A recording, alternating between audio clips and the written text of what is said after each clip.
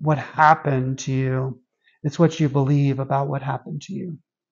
Oh, yeah. You So, should say that again. yeah, it's not just what happened to you, but it's What you what you believe. believe about what He says happened to you. it's the lie-based thinking that you have about what happened to you, Right. the lies that you believe. So, yes, this happened to me.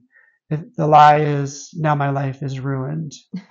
Like Right. I could say, no, my life's not ruined. It's gonna take some time to heal, but my life can go forward, Right. And it's so, and it's hard to do that. Like once we're stuck Absolutely. in it, it's hard to get out of it. It's hard to make that shift.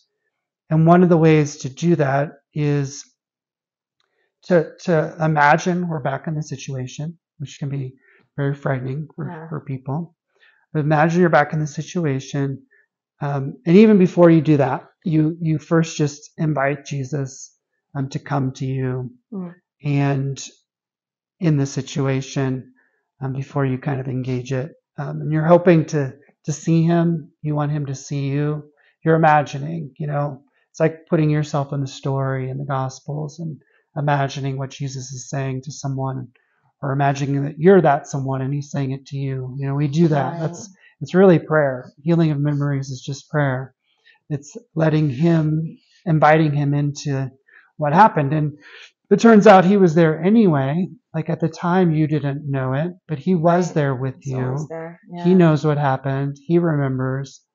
And once you kind of see him there with you, you can start to interact with him. And sometimes it's enough for him to just embrace you, or put his hand on your shoulder. Other times you start to have a dialogue with him. And if you're doing it prayerfully and inviting, the Holy Spirit into it, um, what I do is I guide people to that moment. Now Wow. they're interacting with Jesus. I'm not saying anything anymore. I'm just, letting it happen. They tell me what he told them. I never tell them what he told them because it's their time of prayer. But Mm-hmm. it's amazing what he tells them because he tells them he knows their hearts so intimately. And sometimes, just seeing him there, him giving you a hug, him saying, I was with you, Mm-hmm. that's all you need. Yeah. There's this great sense of, his love and his compassion for you. And what happens is once you're done doing that time of prayer, that prayer for healing of your memories, um, sometimes you don't have a need to go back to that memory because what he did and what he said does make sense. Yeah. And if you do So you want don't to, have to keep trying to make sense of it yeah, anymore. yep, it's Yeah. the one thing that makes sense.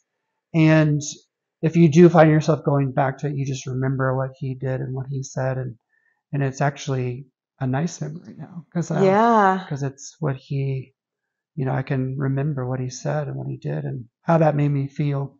So it's pretty simple in a lot of ways, but it's sadly a lot of people are stuck in their traumatic memories, and the good news is there's a way out of that. Wow. Yeah. All of that you just said right now was amazing.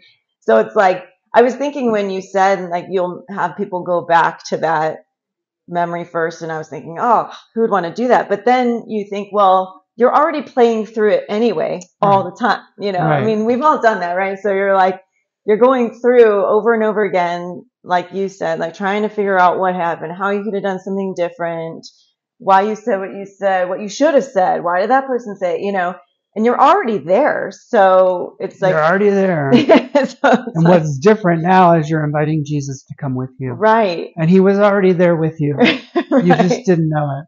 And now he Right. wants to show you how he was there with you. So when you find yourself getting caught like that, you can say, wait, this is an opportunity. Let me invite Jesus into this. Yeah. And turn it into a moment of prayer. And then, like you said, I mean, it could go as far as to actually then be a good memory because now you're remembering, Jesus and what he said and what he did in that moment. So.